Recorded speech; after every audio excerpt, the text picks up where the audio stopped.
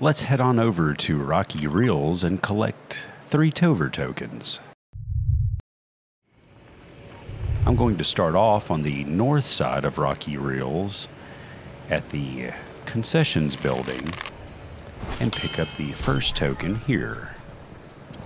From this location, I'll need to head east towards the taco stand, and this is where I'll find the second token located on the playground.